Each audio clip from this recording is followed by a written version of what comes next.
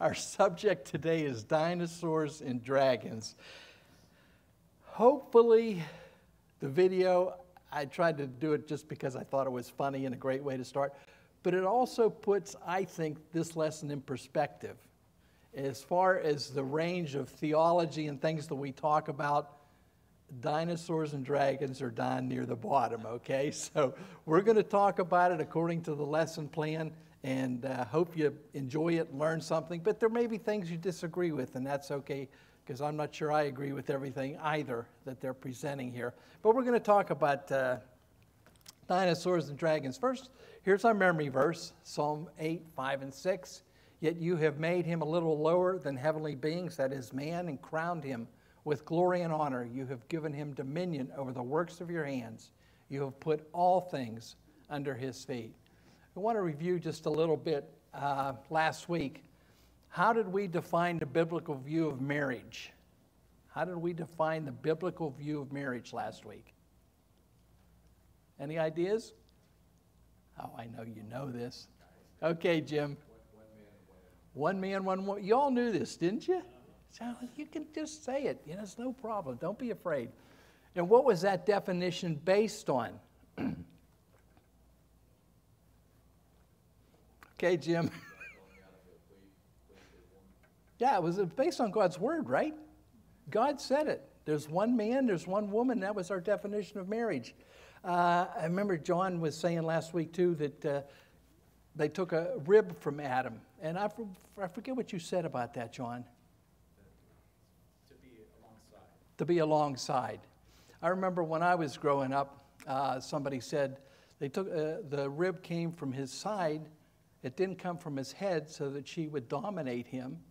And it didn't come from his feet so that he would trample her under feet. So it's like, I kind of like that too. But anyways, that's what happened. So, yeah, that's what we talked about last week. We defined marriage.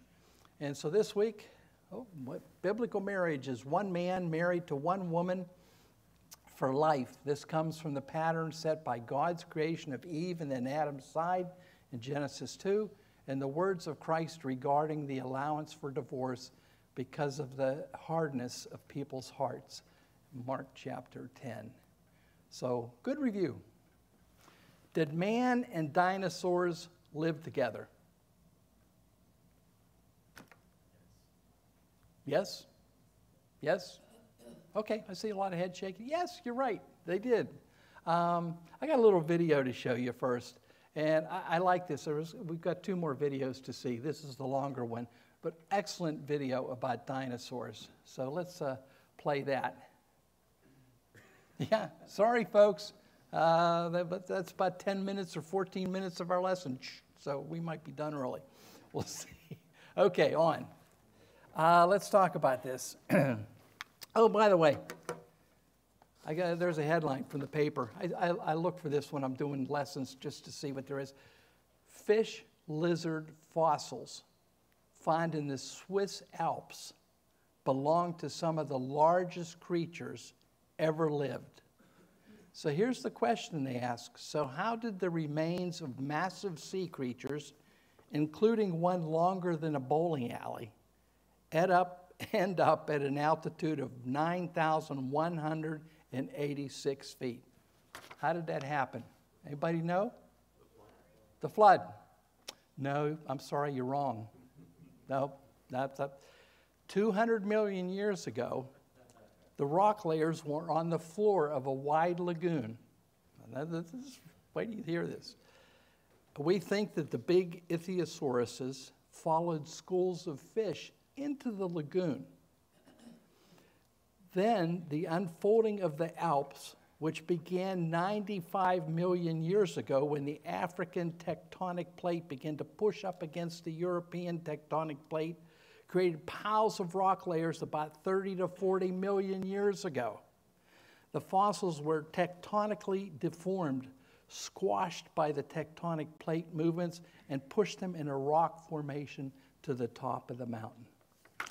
Now, doesn't that make sense? How ridiculous. Go ahead. I don't want to say play the devil's advocate, but I'm going to say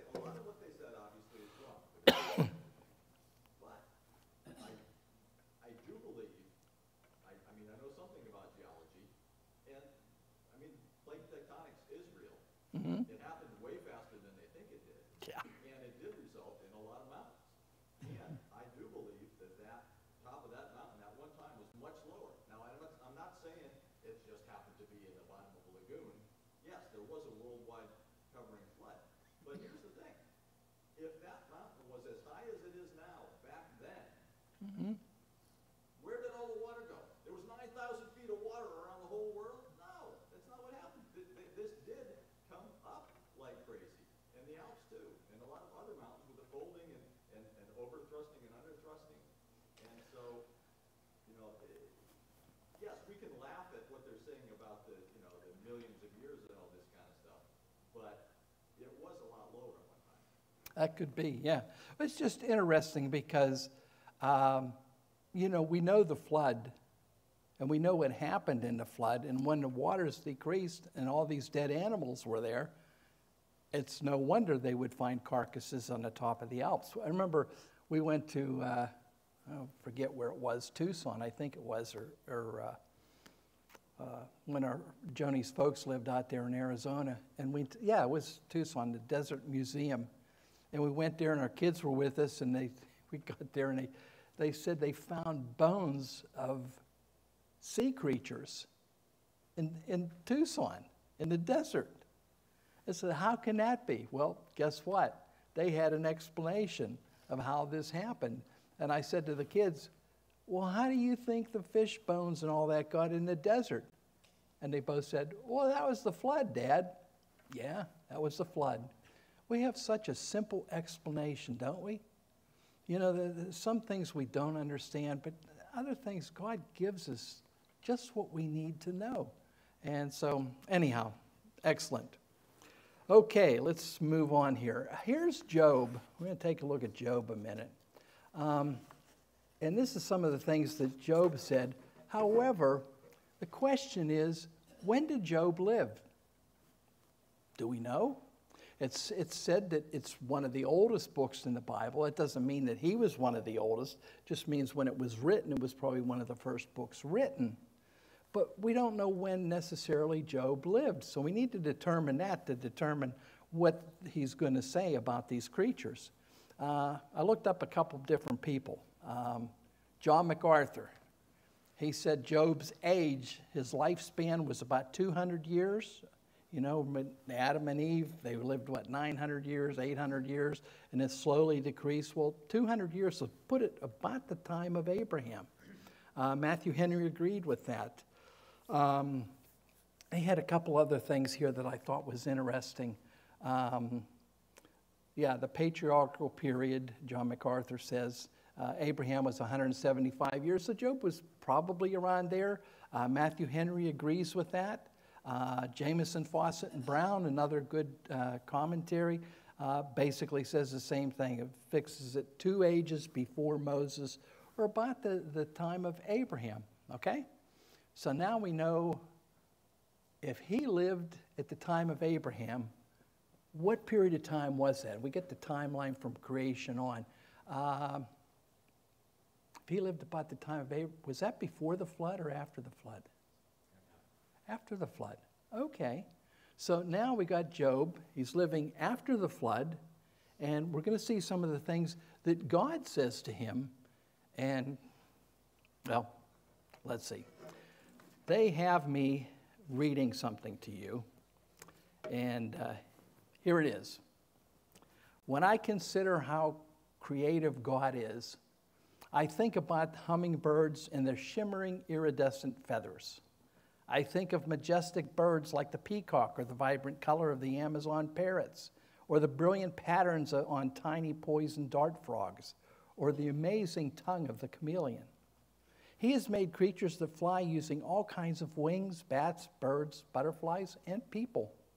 The multitudes of graceful antelope roam the plains of Africa alongside the gallant lion and the imposing elephants. In the oceans, we find miniature creatures that produce their own glass houses, fish with striking patterns of color and texture, lobsters with probing claws, the great whales that travel the globe in search of food, and many amazing creatures. Oh, and don't let us forget the amazing strength and beauty of the gopher, with its long horn and flowing manes. The gopher alone demonstrates God's power and creativity. Don't you agree? Yeah? Guess what? There's no such thing as a cofer. And I was like, I wasn't even going to read this. Like, that's kind of silly, but I get the point. What significance is there in the cofer? No significance. It's not real. And it'd be silly of me to use an explanation like that for something that's not real, wouldn't it? So when we look at Scripture, we look at Job and some of the things that God is going to say to Job about certain creatures, they existed. They weren't make-believe like the Kopher. If they were make-believe, it wouldn't make sense. So anyhow, on we go. Let's take a look at Job 39. So God is going to describe to Job some things. Let's take a look at this. Job 39, 1, 5, and 9. Do you know when the mountain goats give birth? This is when Job, after Job has decided, you know, he knows more than God. And he's giving God what for. God comes back and says, do you know when the mountain goats give birth? Do you observe the calving of the does? Stop there a second. You know, what is God really saying to Job? Do you know when the mountain goats give birth? Job goes, no, I have no idea. Do you observe the calving of the does? Job would say, no, I have no idea. What is God saying there? God is saying, I do. Wait a minute.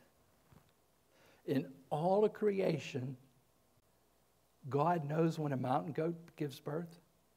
Really? Yeah, that's what he says. Do you observe the calving of the does? I've always wanted to find out where they sleep at night. I've never found out. We look for deer all the time. Never. But God knows when they calf. Isn't that amazing? Who has let the wild donkey go free? Who has loosed the bonds of the swift donkey? Is the wild ox willing to serve you? Will he spend the night at your manger? The wings of the ostrich wave proudly. But are they the pinions and plumage of love? Do you give the horse his might? Do you clothe his neck with a mane? Do you make him leap like the locust? His majestic snorting is terrifying. Is it by your understanding that the hawk soars and spreads his wings toward the earth? Which animals do you see in here?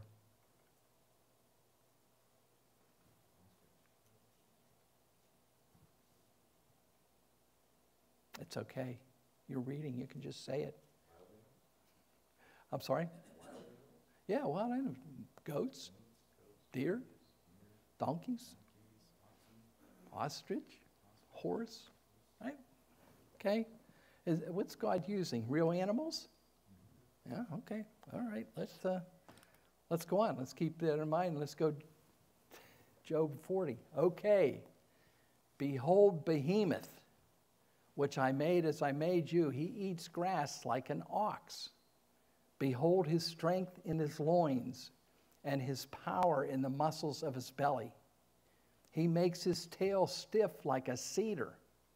The sinews of his thighs are knit together. Whew. His bones are tubes of bronze, his limbs like bars of iron. He is the first of the works of God. Isn't that interesting? Wow. Let him who made him bring near his sword, for the mountains yield food for him, where all the wild beasts play. Under the lotus plants he lies, in the shadow of the reeds and in the marsh. For his shade the locust trees cover him, the willows of the brook surround him. Behold, if the river is turbulent, he is not frightened. He is confident, though Jordan rushes against his mouth.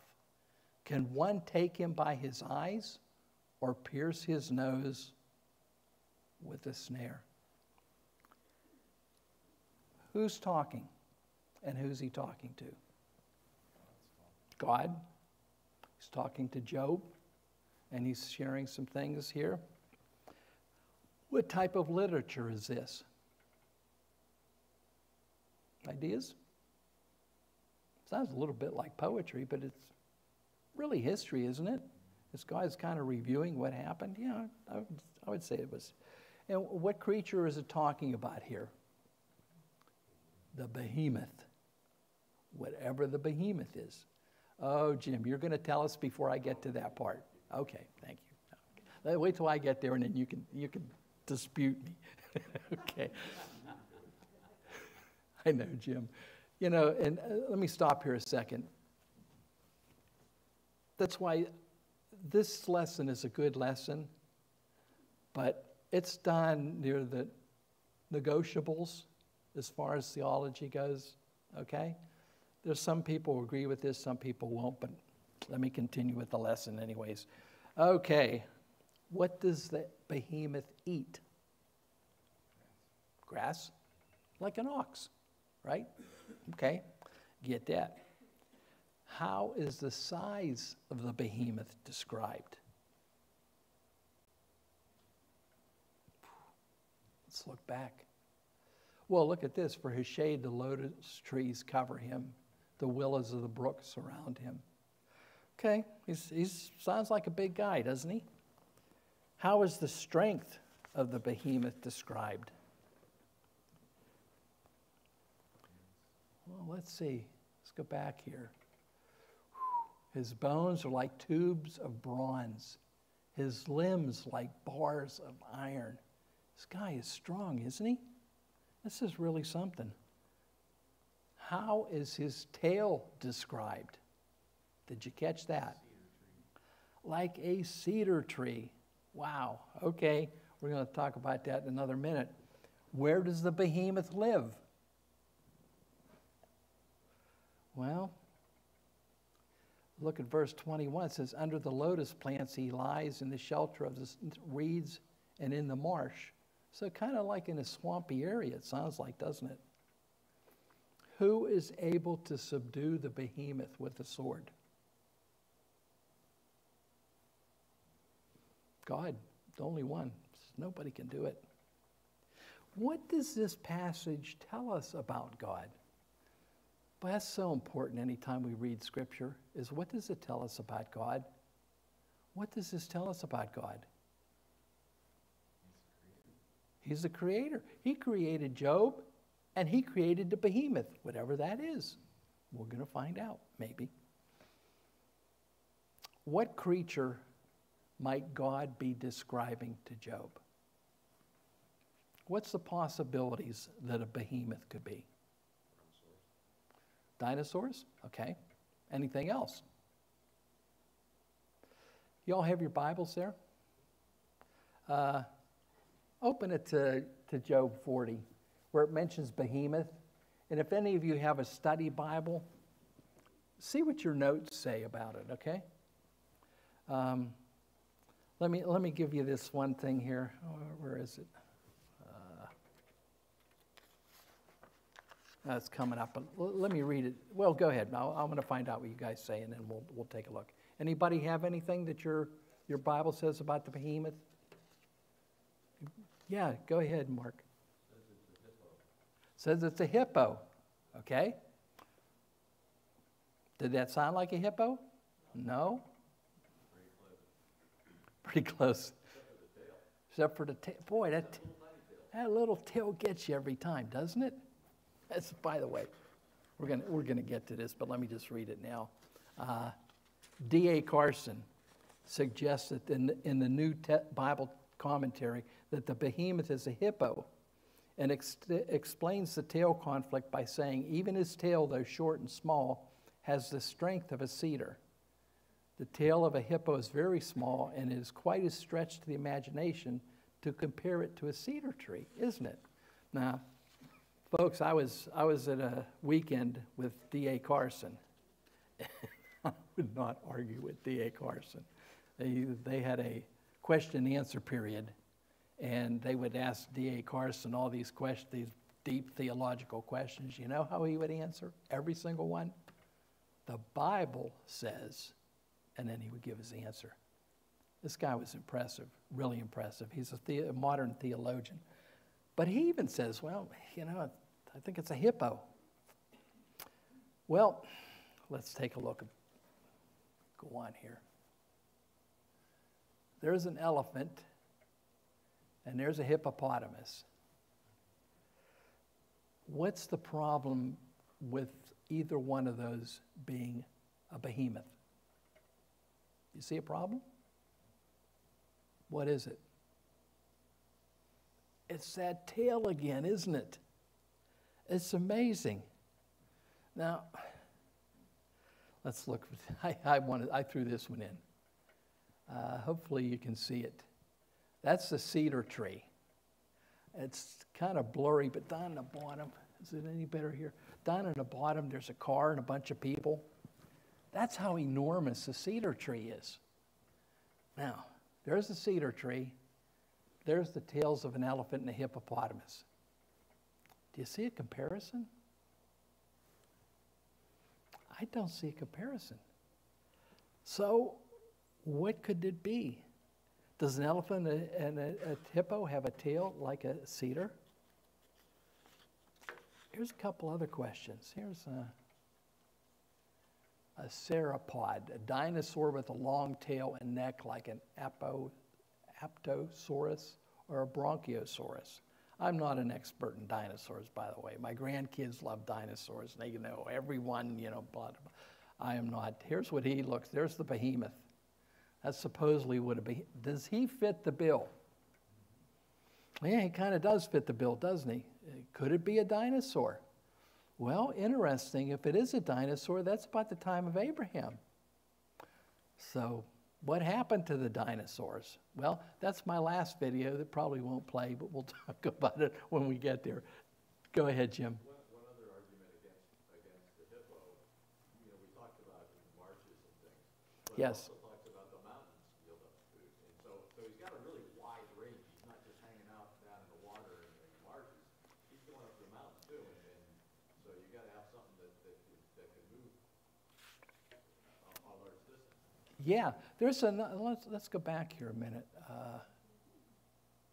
Let's see if okay, look at verse 23.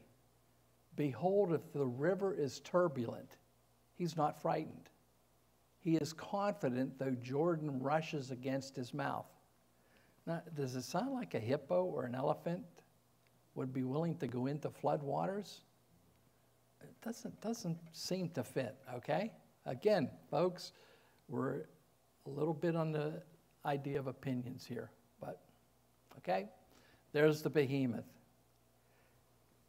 Job 41, 1-2. Now we have another critter. Can you draw out Leviathan with a fish hook or press down his tongue with a cord? Can you put a rope in his nose or pierce his jaw with a hook? Okay. What kind of creature is this? Yeah. Yeah, go ahead, Pastor. The scriptures are, with that previous behemoth, give the indication that man could not subdue this creature. Yes. And yet we have in zoos all around the planet elephants, hippos, pretty much any animal that you can imagine.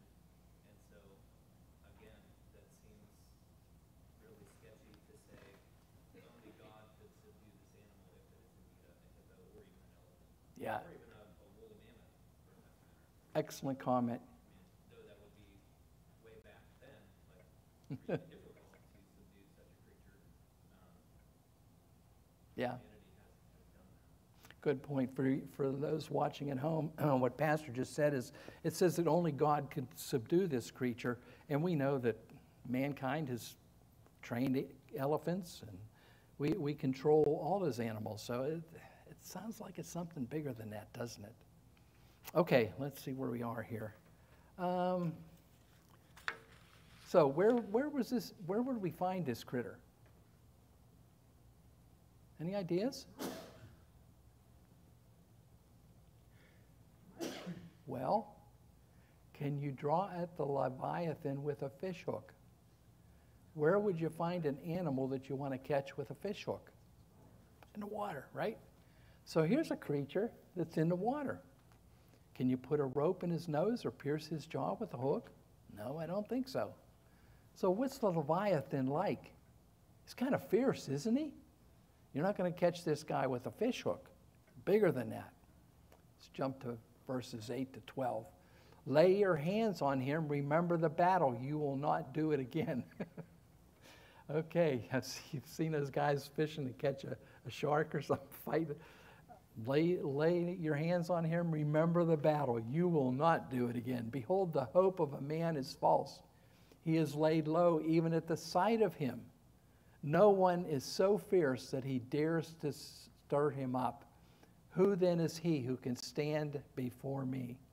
His sneezings bring forth light, and his eyes are like the eyelids of the dawn. Out of his mouth go flaming torches. Sparks of a fire leap forth. Out of his nostrils come forth smoke, and from a boiling pot and burning rushes. This is some guy. Oh, I got 2 more verses. His breath kindles coals, and a flame comes forth out of his mouth. In his neck abides strength, and terror dances before him. Wow. What is he like? Pretty fierce, isn't he? I'm not sure where that breathing fire comes from and how that would be shown in an animal, even a dinosaur or a dragon. We see pictures of dragons, don't we, where they show them fire breathing. I'm not sure how that works, but anyways, that's the way God describes him. Find that very interesting. Y'all with me? Any questions, any comments? We doing okay? You know, I ask a question. Growing up, from the time you were little to the time you're now, how many have ever heard dinosaurs talked about in church? Mark, good for you. Josiah, Blaze, yeah, we don't hear about it. They never talked about dinosaurs when I was little. Because how did they explain them? Well, God has an explanation. And we should never look at the Bible to prove science. But it's kind of interesting what the Bible says. It just fits in with a lot of what we see today. We can't deny fossils, can we? I mean, they find fossils of brontosauruses, and they're big, you know. Granted, they'll find a little bone, and they'll take that little bone and create some creature out of it. But they find big bones and find creatures like that. And it's like, how do you explain that? How does the Bible explain it? Well, this is kind of how. Okay, let's go on here. Oh, how do we describe this today? Some people say this could be a crocodile, an alligator. How do you think that fits? Not well. It doesn't breathe fire, that's for sure. And you try to catch one, you wouldn't try again. They're catching them all the time. What's his face? The alligator wrestler, he wrestled with them. No, it doesn't sound, this creature sounds much bigger than that. There's a Leviathan breathing fire. Quite a creature, isn't it? Okay. Yes, Pastor. So when we're talking about dinosaurs, we have to keep in mind the Bible is not designed to be a science textbook, nor is it seeking to answer every modern question that scientists or scholars have about dinosaurs. We want to be making sure that we're keeping in mind, and I feel like the Answers Bible curriculum does help us to do this, is that for us to have a meaningful worldview, we have to have some way in which we can account for these things. Yes. And so if the Christian worldview sought to say there is no such thing as a dinosaur, these things never existed, well then we have a clear problem because there is physical evidence that these things existed. Right. Often what we see, and I'm sure the videos that you showed at times have sought to communicate the major problem between Christians in the scientific community is that we're all looking at the same evidence, but we're looking at it through a different lens. And so we're viewing it from a biblical worldview that does have an accounting for these things, though it does not seek to answer every question that we could ask about them. Right. So it's not seeking to explain how could this creature breathe fire, or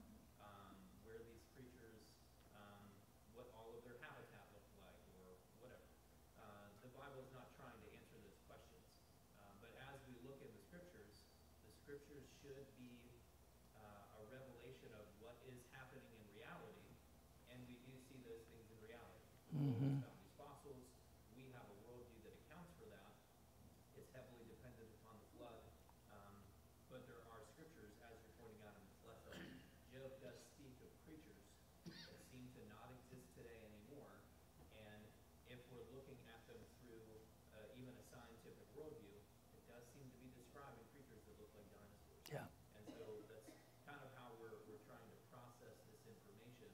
We're looking at it from a different lens, so it's undeniable we will be different than an atheistic, unbelieving scientist. We're going to view that information differently, but we can't account for the existence of dinosaurs. Yeah. I can't sum that up in a minute.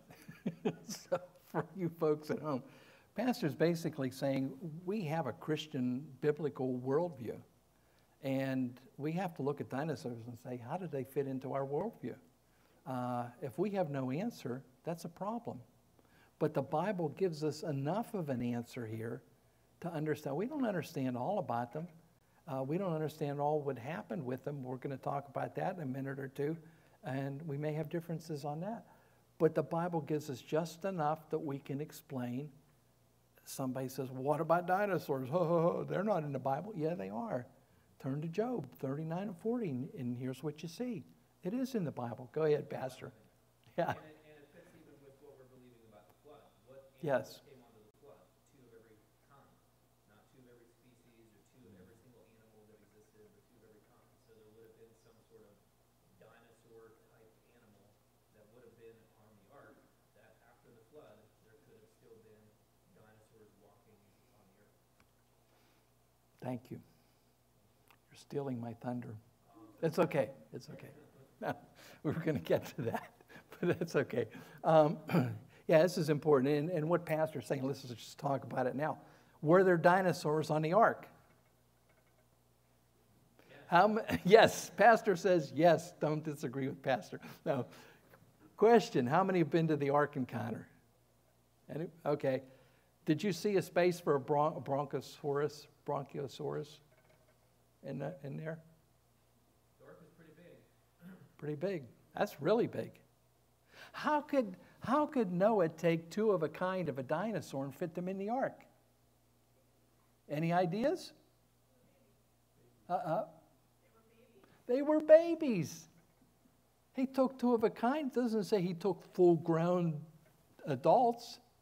He could have taken two little babies in the ark, right? And that way they would fit very easily, but the species would go on. So, yeah, there's an explanation for everything when we really think about it. But again, we're not defending the Bible. The Bible speaks for itself. We're just saying, when somebody asks us, how can we answer them? We also, Tom, don't need to make the unbeliever believe what we're saying. Right. As long as it fits rationally within our worldview and conforms with Scripture, that's what matters for the Christian worldview. It makes sense with Scripture, it logically makes sense, and it fits with history and science and all these things. It all fits together. We don't have to make them believe it, because if they would believe it, they wouldn't be unbelievers. They would Yeah. be believers. Yeah, you're right. We don't have to make unbelievers believe it. And we have to be careful not to go beyond what the Bible says. You know, we've looked at some information here this morning about dinosaurs and the proof of dinosaurs in Scripture, but that's all it says. It doesn't tell us anymore. So beyond this point, to be dogmatic one way or another is doing more than Scripture does. You'll see what I mean in a couple minutes. There's a bunch of application questions. Let's take a look at those. A lot of times we don't even have time to do these because the lessons are so long, but since I just saved 14 minutes by not having my video play, let's try this. What is the importance, okay, Pastor, you answer.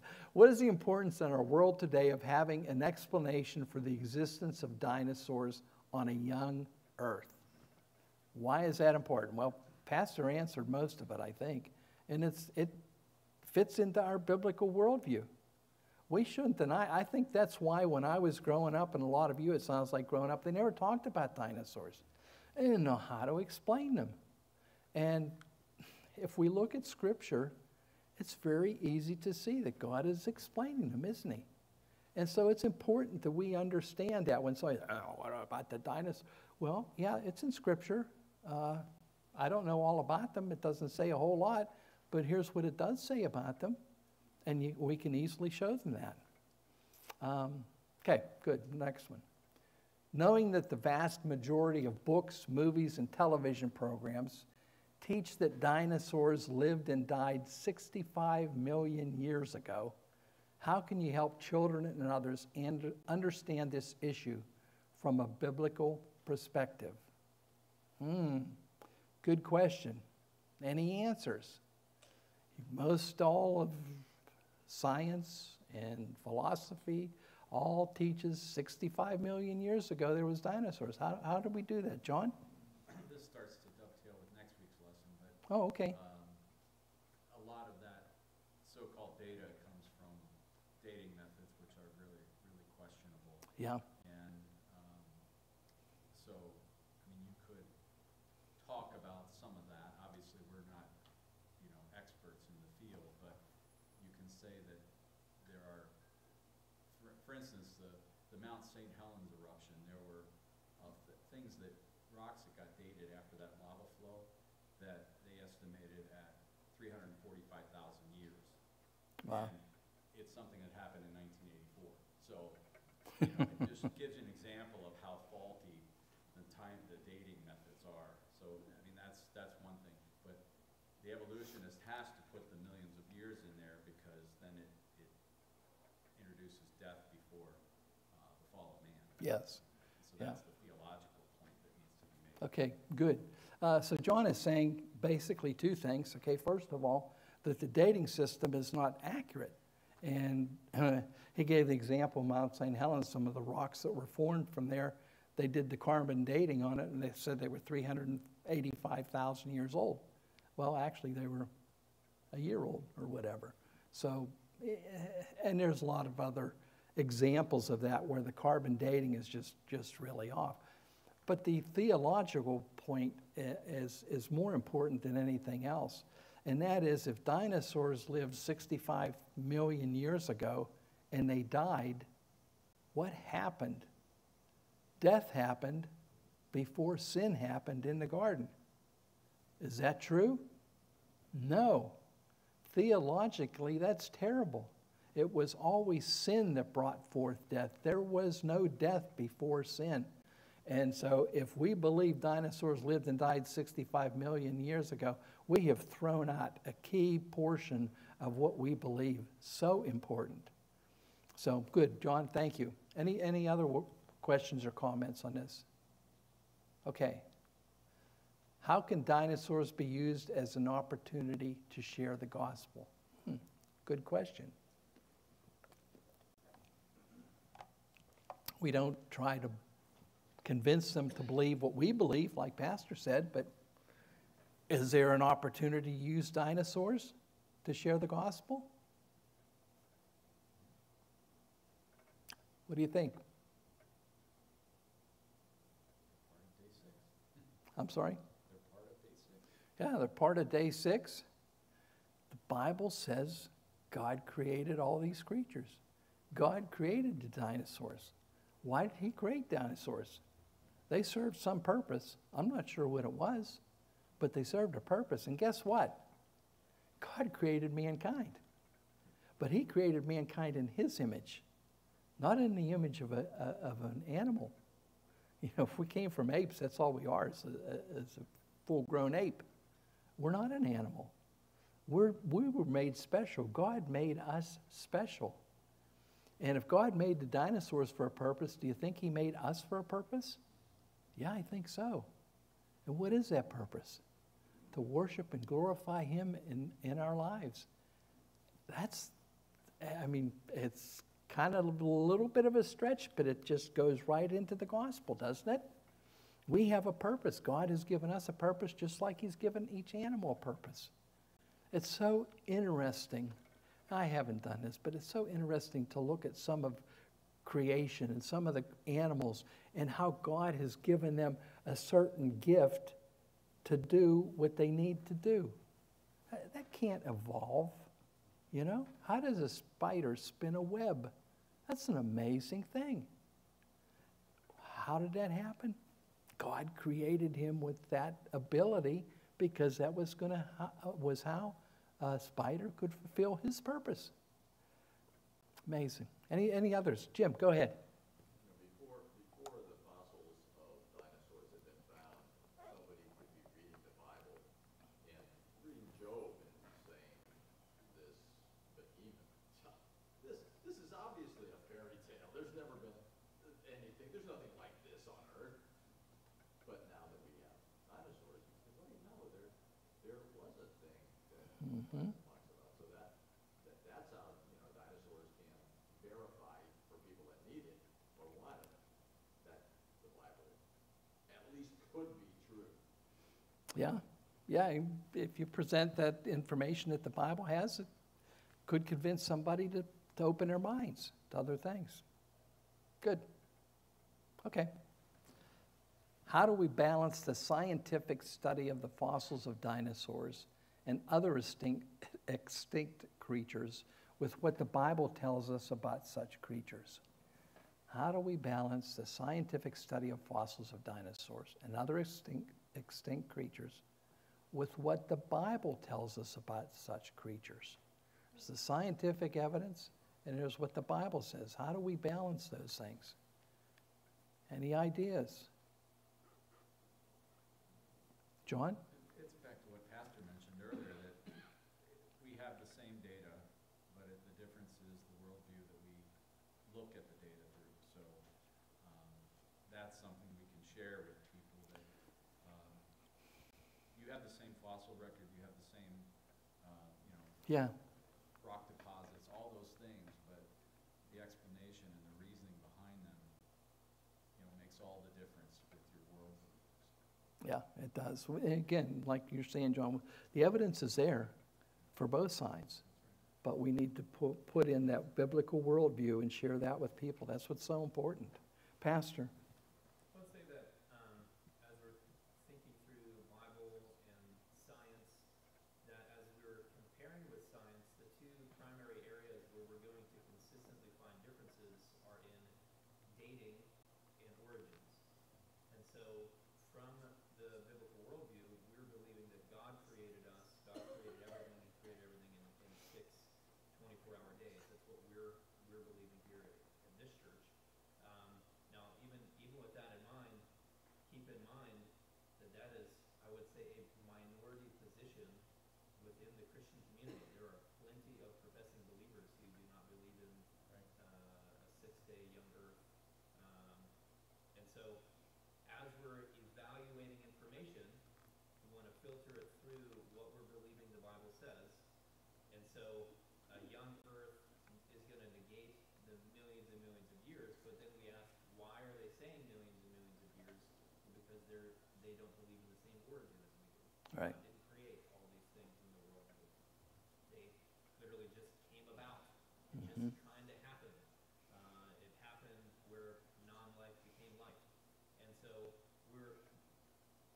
those assumptions on their part don't take away from the truth of dinosaurs existed, or whatever creature, whatever we're studying in science, or that things function in a certain way. So like bones of creatures fit together the way that they do. That's just how they are. That's not a difference. Or so like just the major differences that we're seeing. Good. Dating and origins. Because that's the primary assumptions of these different worldviews as they evaluate. Yeah, Pastor is saying there's two differences we have with science, basically. First of all, the dating. We don't agree with the dating. It's not millions of years, it's thousands of years. And it gets back to, did God create everything He did in 6 days? 6 24-hour days. The answer is yes. And it's sad to me that so many believers today are trying to say, well, could have been 1,000 years each one. Can God do what He did in 6 days? Yeah. Do we have a God that can do that? Yes, we do. Yeah, don't shortchange him and say he couldn't do it in 24-hour day. He had to take 1,000 years for each one. You're demeaning God. You're taking his power and negating his power. You know, we have a God that can do that, and he did do that. And it's so sad when we see Christians trying to blend in the philosophy of the world with the biblical worldview. Really a shame. The other thing that Pastor said was a problem, where a difference between us and the world, is origins. Where did it all come from? And we believe that God created it. Does that make sense? I'm sorry. I have trouble sometimes with this kind of stuff. Does it make sense that there's a divine creator there that said, I'm going to create animals and I'm going to create people? Yeah, it makes sense to me. Does it make sense that things evolved from this speck? Oh yeah? Tell me something. How long did it take for a heart to evolve when it worked properly? Only got one shot. And then it has to have a brain that makes it work. It has to have lungs. How can it? Folks, that takes a lot more faith to believe that than it does to believe that there's an almighty God that created this whole world. I mean, evolution is just fantasy. But the world holds to it. Jim, you had a comment? You know, some unbelievers will say, well, you know, the Bible isn't a science book. No. And by that, they're implying that, you know, there's things that it says that aren't true because in their view, science teaches us these things. You know, the earth is billions of years old, that kind of thing. So they're saying that it's not true because our science conflicts with it. Well, actually, their interpretation of science, of facts, like Yes. you said, disagrees with it. But back to your question about how do we balance a scientific study of fossils and dinosaurs? Sure. The purpose of the Bible is not to teach us all about dinosaurs or to teach us all about chemical reactions or anything like that. Of course not. But when something is important to show something, like in Job, you know, God's talking to him about these amazingly huge, terrifying creatures. Well, okay, it makes sense for it to talk about dinosaurs. Mm-hmm. But it's not, the purpose isn't, well, you know, when there was these other kinds of dinosaurs, and there was other, I mean, that's not its point. Yes. Anyway. It's a great comment. You know, the purpose of the Bible is not to prove dinosaurs. The purpose of the Bible is not to prove science. The purpose of the Bible is to present Jesus Christ. And, you know, from cover to cover, it's all about Jesus. So great point, Jim. Thank you. Anything else? One more question. Christians know that they will face ridicule from those who reject the Bible as the authority when trying to understand issues like dinosaurs. How do we deal with such criticisms? We'll face ridicule from those who reject the Bible. I think it's not so much about dinosaurs as those that deny the Bible and reject the Bible. What do you do with people like that? Any ideas, John? Focus on the gospel. Focus on the gospel. We're not going to win an argument. You know, either one of us on the sides of the argument we're there. So we can't, we have to accept what the Bible says by faith. They have to accept evolution by faith. But the one thing we can give them is the gospel and tell them that, you know, Jesus came to redeem sinful man. Yeah. And that's the problem with the earth. That's why there's all this death. That's why there's all this corruption. Good point. Present the gospel. It explains it all, doesn't it? Well, it doesn't help if I yell. You louder than the other guy, John? You know, Mark. Chapter 39 and 40 are primarily trying to make a point. And the point that God is trying to make is that Job doesn't have the answer to the questions he's asking. And in that light, he might want to humble himself a little bit, since he doesn't know as much as the Creator. Yeah. And so he illustrates his creative power. And he asks Job, so what? And Job says, I don't know. Yeah. And God says, then humble yourself Yeah. before me. And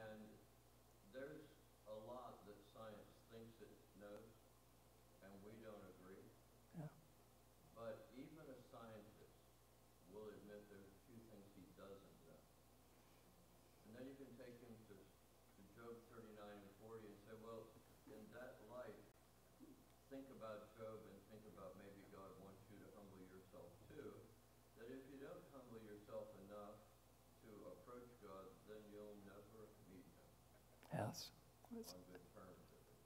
Thank you. That's an excellent point. You know, with this, it's the problem sometimes when we pick verses out, and we did it this morning for a certain reason, to talk about dinosaurs, but we got to look at all the Scripture, and we got to look at the whole portion in Job, and the point was, what was God trying to do? Humble Job. And at the end of the book, wasn't it Job that says these things were too wonderful to understand? Job just realized he can't comprehend the greatness of God, and neither can we. His divine transcendence is above everything that we could ever think about. I got 4.5 minutes left. That's how long my last video was that won't play, I'm sure. Let me just see. Try back now. Don't ask Joel. Go. What happened? Oh, sorry, I thought I hit a button. I'm not touching any buttons. Pastor, go ahead. So with that previous question that was up there, how do we deal with people who ridicule us for pointing to the Bible to like be an authority on dinosaurs? As I was saying earlier, our job as Christians is not to give a dissertation on dinosaurs from the Bible, as the Bible is not seeking to provide that information. That's not the Scripture's purpose. Yes. The goal for us to have a logical and rational biblical worldview is that we need to be able to account for dinosaurs from the Scriptures, which it does, but we also want to make sure that like what we're trying to do is as Christians, we're dependent upon the Word of God, and so we cannot avoid difficult questions from the world that the world is going to hear a Christian's answer based on Scripture and find it unsatisfying. That shouldn't surprise us. That should also not ultimately be super discouraging to us, because No. the Bible tells us that the unbeliever finds foolish the things of the gospel and spiritual things from the Word of God. And so that shouldn't be a total discouragement to us, because here's the reality with almost any apologetic issue.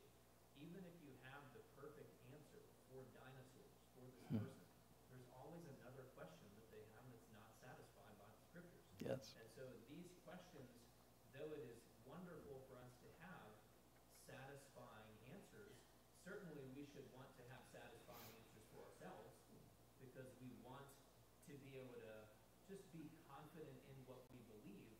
And that's why even over the years that I've been here, I've even sought to explain where our Bible comes from. Why would we want to know that? Well, we're basing our eternity on words in a book.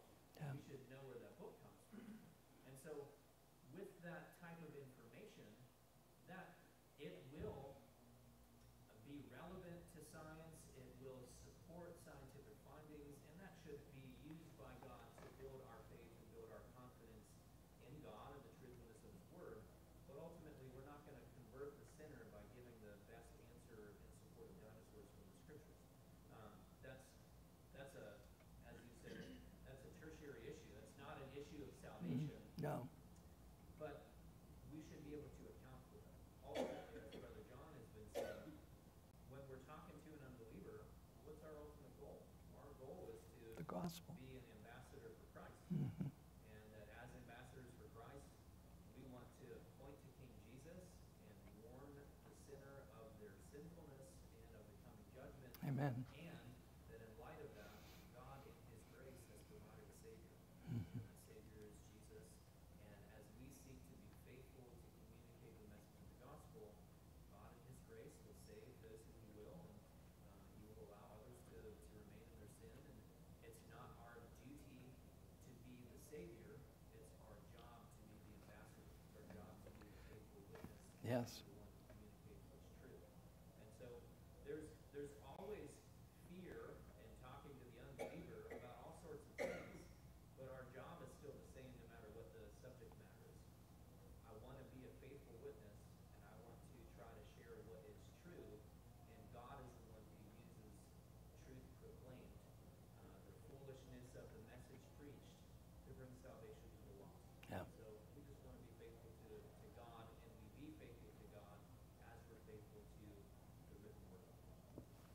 Sorry, I can't sum that up.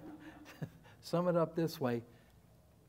We need to have biblical answers, but we need to be so careful that we don't dwell on incidental things and forget the gospel, which is our purpose. And you know, folks, it's like it ties into dinosaurs, doesn't it? But you know, it ties into everything. It's so easy with the Bagel Boys when we're sitting there drinking our coffee, and somebody talks about politics. It's so easy. I want to jump in there, and it's like, you know what? It's not my purpose. Purpose of Scripture is Jesus Christ. My purpose should be Jesus Christ.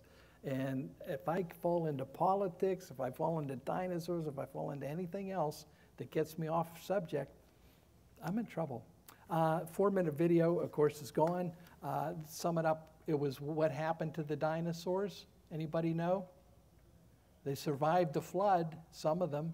What happened to them, Jim? I think it was a function of the vast change in the climate. But that's just my guess. Okay. And there's a lot of different guesses. Bottom line, they're extinct. Whichever ones survived on the ark are now extinct. They said, really?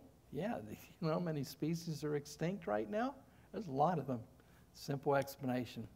I went overtime after having 18 minutes of videos that I couldn't use. Sorry about that. Let's just close in prayer. Father, we just thank you for this time. We thank you for this topic. It's not on the top of our theological list, but it's important that we understand that the Bible has answers for everything. And don't let us ever forget our purpose in life is to glorify you and the Lord Jesus. And may that be our purpose in any discussions we have, whether it be dinosaurs or politics or anything else. Keep us focused.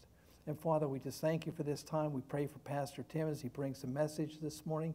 Use him by your Spirit. We pray for each one that may be here this morning that doesn't know Christ as Savior. Maybe this will be the time that they come. We need your Holy Spirit to do that and to work in those lives. And we pray to this end. In Jesus' name, amen. Thank you all.